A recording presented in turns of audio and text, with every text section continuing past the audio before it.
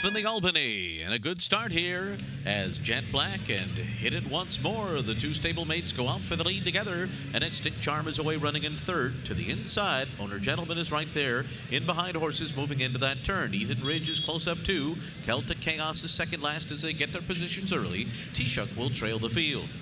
Up top, Hit It Once More in front. Now gets away to lead by almost a length. Jet Black sits back, runs in second. Eden Ridge follows in third to the backstretch. And then comes Extinct Charm in fourth. They went 24-4 for the opening quarter mile. Not much pace on here.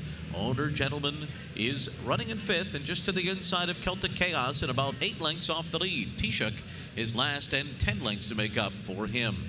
So they head up the backstretch and Hit It Once More's opened up some daylight here. Kendra Carmouche has him out there on a 2-length lead from Jet Black. After that comes Eden Ridge in third. Extinct Charm still 6 lengths behind through a half mile and 49 seconds flat. And then it's T-Shuck, Owner Gentleman, and Celtic Chaos on the outside. Hit It Once More races into the far turn here with the lead. But that lead is down to a length once again.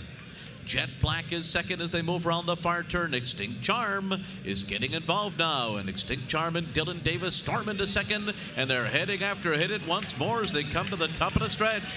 Hit It Once More and Extinct Charmer 1-2.